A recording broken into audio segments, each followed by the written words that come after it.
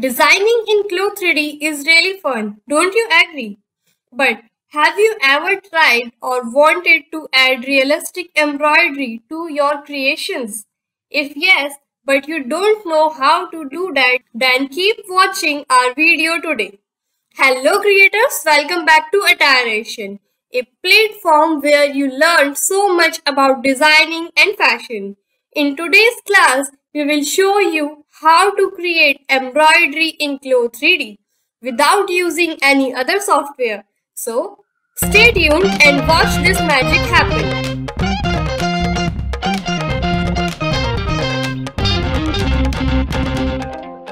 Before we start the class, let me tell you that you can create your own graphics by using Photoshop and Illustrator as well.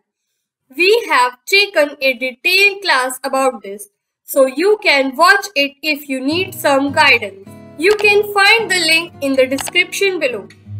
Also, if you don't know about graphics and texture and how to use them, then you can watch this video here. You can create your own graphic by following these classes. I have created this bow for a project and I think it looks pretty cute. If you want to know how I made it, then you can contact us through Instagram. Our handle is @attire_Asian. For this little cutie, I have selected one embroidery design that is cute and simple. Do you like it? Let me know in the comment box below. Are you ready to work on it? Let's go. First, we need to add this image as a graphic over the bow. It will help us to set the placement of the embroidery. I will show you the basics of each types of embroidery to keep it simple. Our graphic is set now and we will create one line over it to depict the shape of pattern. Can you see how it looks like a real flower? Let me remind you that we have some related videos for you in the description below. Why don't you check them out after this video? We have created a small line for each stitch of the pattern. And now we will work on the leaf area.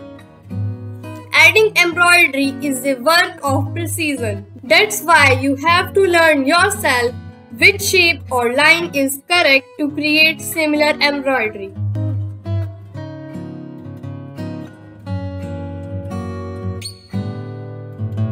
For the center part, we will create a circle or an ellipse, which will give the appearance of a French knot. We can make the rest of the changes later. Now we will reduce the opacity of the graphic to set the right embroidery.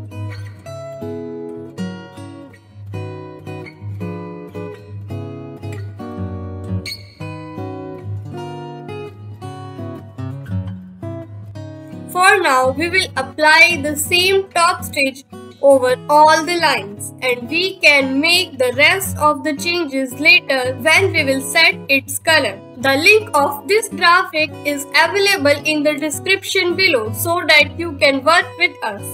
Now we will change the setting of our top stitch to make it similar to embroidery. First of all, I will change its thickness because embroidery threads are usually thicker. After that, we will change its SPI, which is the length of our stitch. These values will work differently for each type of embroidery. So, we have to experiment with them. Even the size of the line will affect our result. That's why our values might not work same for you.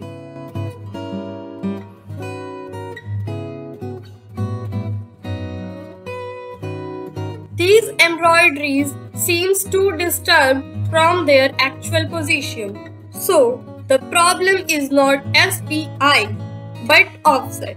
So, we will make it 0 to place the top stitch over the exact internal lines that we have created earlier. Now, we have the result that we are looking for. Let me apply this same stitch over the rest of the shape. Now the other parts is also visible but the French knots are missing. That's why I will add a new top stitch for them.